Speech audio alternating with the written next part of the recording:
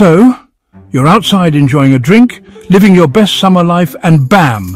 A flying lemon zebra with wings shows up and ruins your entire vibe. Congratulations, you've met the wasp. Today, on Guess What I Found Out, we're going to discover some facts about wasps. The little airborne anarchists with a PhD in rage and real estate. They've got bad PR, yes, but behind the sting is a shockingly complex creature that's a pest control expert, an architect, and a professional life coach for larvae. Let's unpack the chaos, shall we? Let's start with construction, because these insects are basically HGTV stars with wings.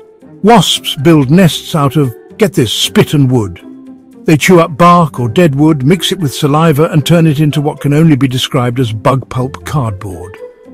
Then they layer it into a multi-level condo, complete with insulation and private larva chambers. Meanwhile, you can't even fold a fitted sheet. If you've ever superglued your own fingers building a bookshelf, hit like for the wasps doing it with their faces. You think wasps sting just to be jerks? Well, yeah, kinda. But there's method to their madness. Wasps use their stingers for two things: hunting and being aggressively extra when you get too close to their nest. And unlike honeybees, who sting once and immediately retire to bee heaven, wasps have smooth stingers and can go full UFC mode repeatedly. Oh, and they can keep producing venom like it's on tap. That's right, unlimited ammo. Evolution said, make 'em terrifying. Adult wasps don't eat meat. Nope.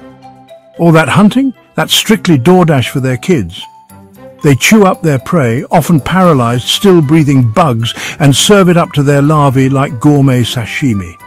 In return, the grateful larva secretes a sweet drop of sugary goo for the adult to sip like a protein smoothie.